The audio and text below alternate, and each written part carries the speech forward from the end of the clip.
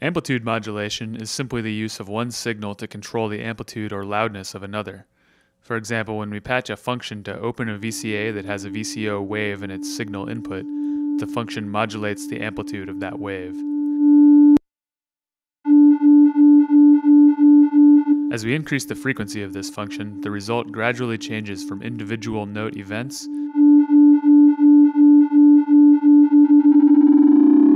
to a timbral modulation. What is happening here is that the note is starting and stopping faster and faster, eventually more than once per oscillator cycle, resulting in additional frequencies called sidebands.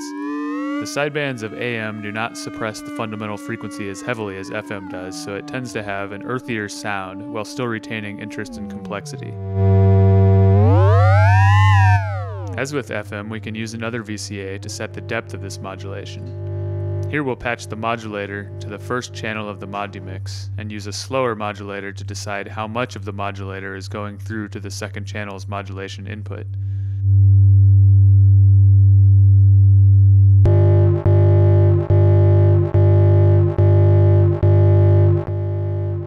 We could also try using the slower function to modulate the frequency of the modulator.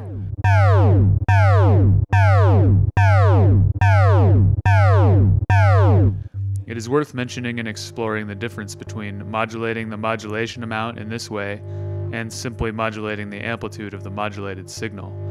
For example, let's patch the modulator as we did to begin with and use the slower function to control the amplitude of the result.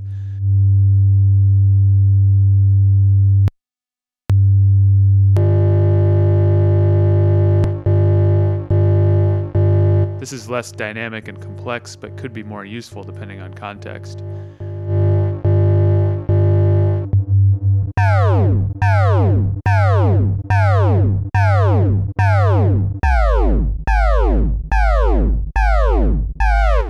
While these building blocks are simple, in the end what we have here is a number of open patch points ready to modulate and be modulated by each other in any configuration we choose. This open signal flow and the decisions it opens to you, the musician, is what makes a modular synth powerful. Don't let anyone tell you otherwise.